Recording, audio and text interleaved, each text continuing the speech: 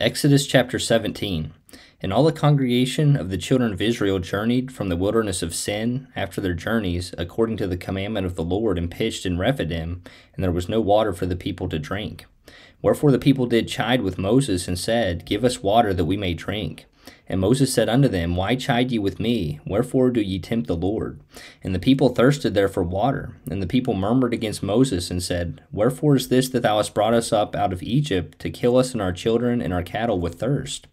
And Moses cried unto the Lord, saying, What shall I do unto this people? They be almost ready to stone me. And the Lord said unto Moses, Go on before the people, and take with thee of the elders of Israel, and thy rod wherewith thou smotest the river, take in thine hand, and go. Behold, I will stand before thee there upon the rock in Horeb, and thou shalt smite the rock, and there shall come water out of it, that the people may drink. And Moses did so in the sight of the elders of Israel.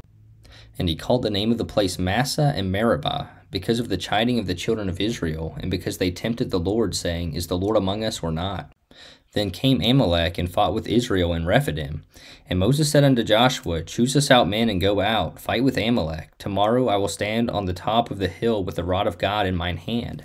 So Joshua did as Moses had said to him, and fought with Amalek. And Moses, Aaron, and Hur went up to the top of the hill. And it came to pass, when Moses held up his hand, that Israel prevailed, and when he let down his hand, Amalek prevailed. But Moses' hands were heavy, and they took a stone and put it under him, and he sat thereon. And Aaron and Hur stayed up his hands, the one on the one side and the other on the other side, and his hands were steady until the going down of the sun. And Joshua discomfited Amalek and his people with the edge of the sword. And the Lord said unto Moses, Write this for a memorial in a book, and rehearse it in the ears of Joshua, for I will utterly put out the remembrance of Amalek from under heaven. And Moses built an altar, and called the name of it Jehovah Nissi, for he said, Because the Lord hath sworn that the Lord will have war with Amalek from generation to generation.